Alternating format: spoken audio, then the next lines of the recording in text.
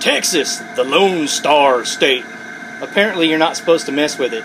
So, this is Mike BlueHair reporting for Film the Police Portland. Yes, I am still out here working with Peaceful Streets Project in Austin, Texas. A little legal update for you guys.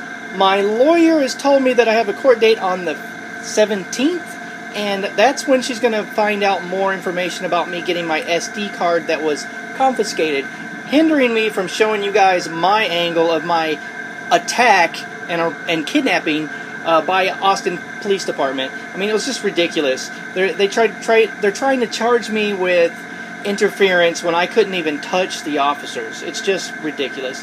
Anywho, so that's that little legal update.